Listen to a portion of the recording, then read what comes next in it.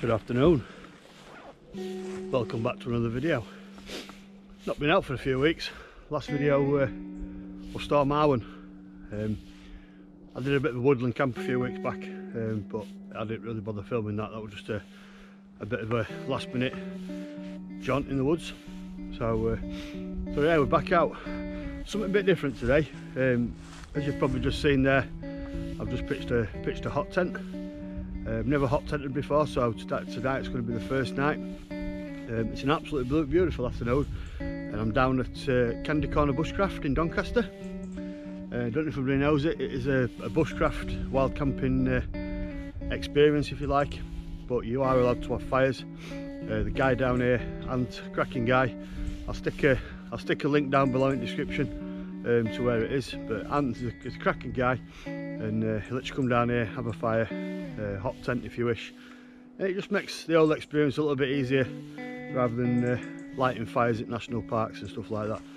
So I have got permission to be here tonight. I've got permission for fire, so all good. The parking is close by. If anyone is planning on coming down here, and parking is very close to where you camp. As far as I'm aware, it's quite a popular place. There's quite a few people coming down here on the weekend and one thing and another. And it's ideal if you're bringing families because it is secure, and you know, like you say, you can have your fires and nobody's going to move you on, and not living in fear of setting light to anything. So yeah, so that's what we're doing today. We're having spit roasted beef on fire later. So I've got plenty of wood, but there is plenty of wood kicking about around here, but we have brought some of his own wood.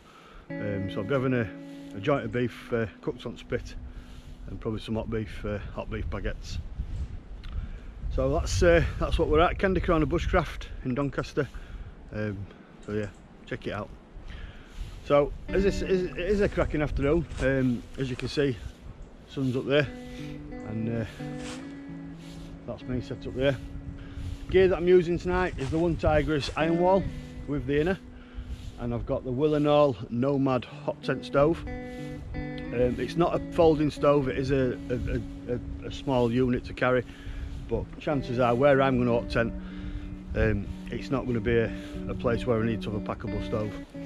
I'm not really interested in going into Peak District and hot tenting in Peak Districts and carrying stoves up miles and miles and miles. So like I say, I think it's a 6.4 kilo stove, but it is compact. All the stove pipes and everything else goes inside the stove, and it's got carry handles on, so it just makes it easy to carry. So yeah, that's the Winnerwell Nomad and the one Tigris iron wall. I went with the iron wall purely because it's got the inner. The other option was to use the one Tigris smoky hut. I do believe you can get an inner for it, but that's an extra cost. But the iron wall comes with the inner, so that's why I opted for that.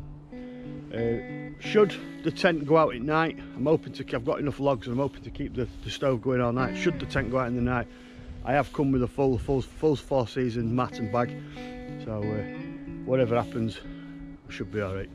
It is forecast to drop to -6 tonight, so we'll see what happens with that.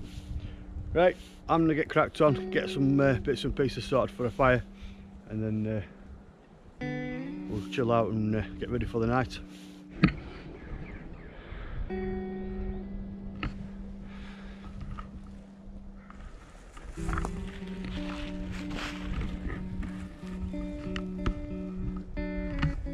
So for the fire tonight, I have opted to bring my own logs, purely because I want clean, dry logs that aren't going to spit. Start putting wood on here that's going to start spitting, it's going to start making the right mess. Sparks flying up the flue pipe. I have a spark arrestor, chances are there's going to be some kind of a disaster on my tent. So for £3.50, I've brought a bag of my own dry logs. It's supposed to be eco-friendly and all the rest of it, and that's the reason why I've brought my own. For the fire outside, we will be using deadfall, bits of trees that have fallen down that are dry, and we use them for fire. But purely for tonight, first time I've hot tented, I've opted for a £3 bag of logs, and hopefully I'll get a lot cleaner burn. So we'll get them sorted for tonight.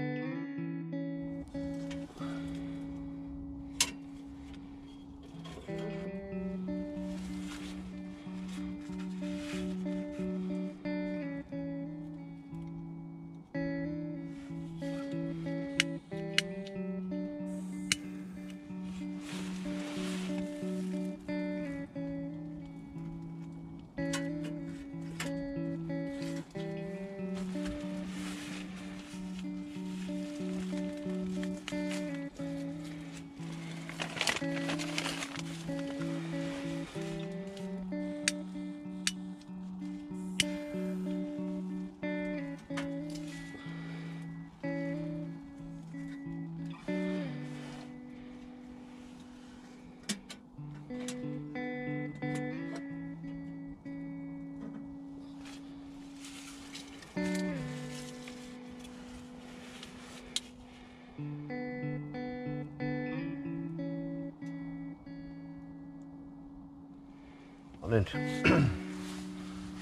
Welcome back to another very cold Candy Corner bushcraft. -3. Tent's all frozen up inside. I dread to think what it's like outside, but temperature plummeted at night massively, so it's been a cold one. Managed to keep stove going until about 3 o'clock this morning. Then the stove went out and I couldn't be arsed relighting it at that time, so I got wrapped up in a bag. Brought full winter bag, thermorest sleeping mat and 4-season bag just in case it happened. so yeah, 3 o'clock stove went out, so I just got wrapped up. It's 6:30 now, so I've just relit stove. It's not too bad because once the stove goes out, it does cool down pretty quick, especially in temperature outside. So yeah, so I've just relit this stove. I'm gonna get it nice and warm in here, and think about getting a brew on. I might have to get some breakfast. I'm in no great rush this morning. I'm gonna have a steady pat down and just chill out. Not to rush around for this morning. So like I said yesterday, if anybody's wanting to come down here, I highly recommend the place. I'll leave some links in the description below for where I am, and if anybody wants to come down here, then do give me a shout.